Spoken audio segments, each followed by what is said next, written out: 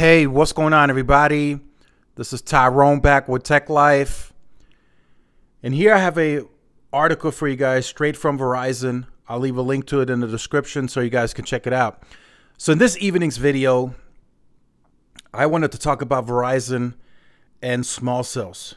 So this is going to be a longer video. Make sure you grab your popcorn, snacks, blanket, whatever you need. Make sure you grab it because this is going to be a longer video. The wireless future is here with small cells. So I wanted to discuss that. So earlier in the day, if you guys saw that video, I posted a chart of Verizon's total macro count, which is now per estimates at 72,000. And it's, significantly less than what T-Mobile has deployed in the network today. But in that video, I discussed that in the urban core, Verizon struck a great balance with small cells and macros. And the future of the wireless networking is going to evolve around small cells. So as we progress into the next generation of wireless, 6G, 7G, 8G, the frequencies that are going to be used are going to be higher frequencies than what we're using in the networks today. That's what's rumored. Of course, there's no standard, right? The 3GPP has not yet set a standard. But I'm hearing terahertz. There's 12 gigahertz. They're going to be higher frequencies in the future of wireless networking. Now, how do you make that work? It has to go through small cells. Small cells are going to be very important for the future of networking, and Verizon leads in that department by a landslide. AT&T, they're getting on board with that, so they're deploying more of that. And then T-Mobile is kind of in last place when it comes to, small cells. Now, let me explain just a brief bit about the T-Mobile situation. So T-Mobile built 25 to 27,000 small cells during LTE, but they were very picky as to where they deployed them. It was in very specific areas like my market, LA, Chicago. They sprinkled them all over, but it was the type of small cells that they were using, which has me a bit concerned, right? They were using strand mounts, mostly strand mounts from what I've seen, a lot of them. Now, that's good and all, right?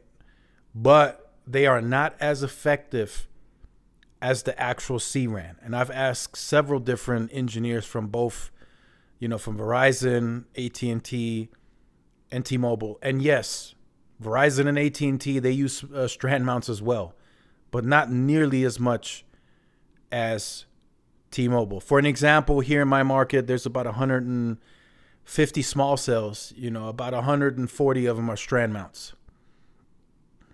So yes, those strand mounts will be upgraded to N41, but C-RAN is the way to go.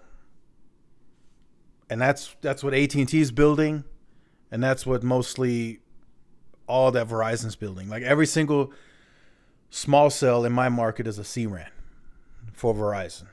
So that's the future of networking. I think eventually the next 50,000 small cells that T-Mobile deploys in total, they will get on board with that.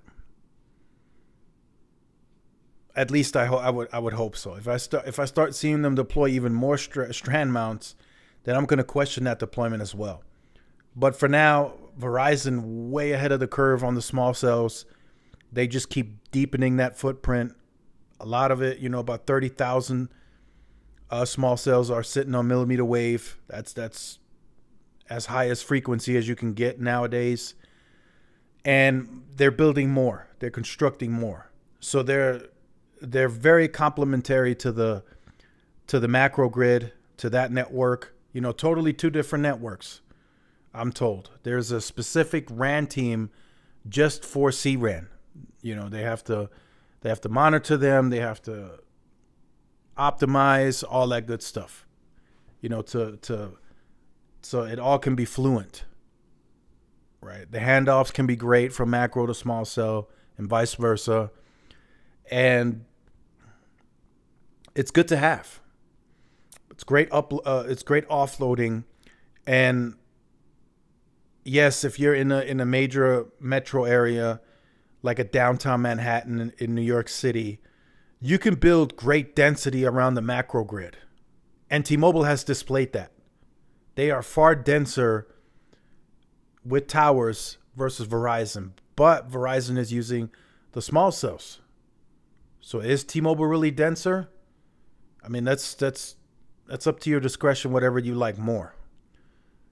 Right? But there's going to be some cities that don't have that type of infrastructure where you're going to be in neighborhoods, on some streets, on some corners, on some blocks, where you just can't deploy a macro. You just can't do it.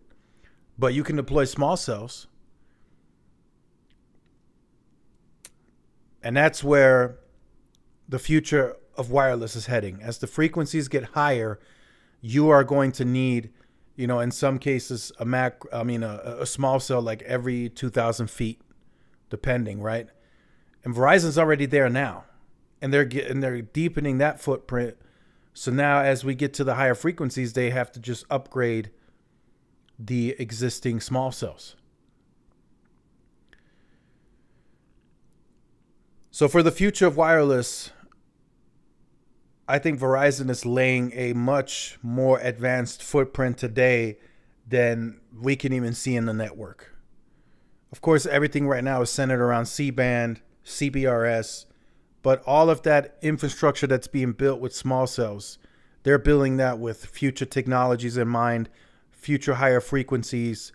And we already see the millimeter wave is a much higher frequency that requires a much denser footprint to be able to connect to it. And in some parts of some of the downtown areas, like the Vegas Strip, it's getting to become a contiguous connection to where you can walk, a mile and a half, and there's enough small cells with millimeter wave to where you're just connected to millimeter wave.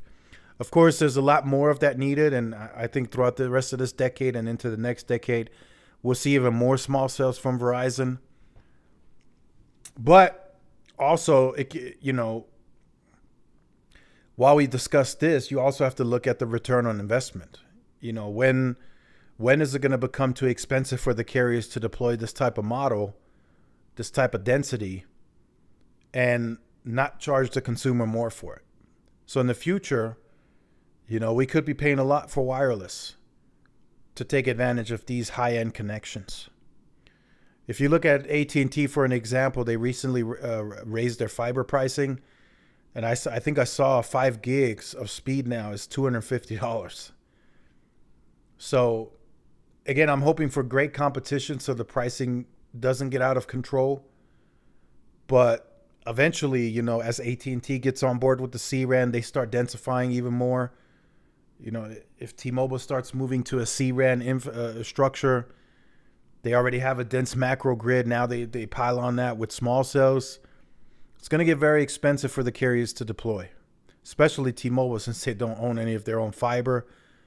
To deploy that type of model, I mean, they have to knock on some doors of some third-party fiber providers that'll have to lease it back to them, and they will have to ask them to deploy it. If they're putting small cells in an area where that fiber provider does not have any fiber, they're going to have to trench fiber for that specific area, and T-Mobile's going to have to carry that cost. So it's all going to be very expensive, but I think this is the future of wireless, being that it's small cells. This will help fixed wireless access grow even more. A lot of offloading, and it's gonna help the mobile user, and I think it's gonna help provide great performance and experience for the fixed wireless access customer as Verizon continues growing that beyond 2025. They have a guidance to go the 4 to 5 million by 2025, but they're not going to stop there. They're going to keep going because they spent actual capital towards the millimeter wave, right? The millimeter wave in the neighborhoods, you got to say that's for monetizing fixed wireless access. Because if you're too far from that node as a mobile user, you're not going to connect to it ever unless you're literally living in that neighborhood. So you look at the houses, you give them the point-to-point CPE unit, the router, have them put it on the window, whatever the case may be, and then they can pull millimeter wave speeds. You know, I know now there's apparently a cap, but I would rather still be on millimeter wave because it's more bandwidth and it's more congestion proof. So let me know what you think about that in the comment section down below. I look forward to reading your guys' comments. Make sure you guys like, share, subscribe. Follow my social media outlets. This is Tyrone with Tech Life, and I will see y'all in the next one. Peace.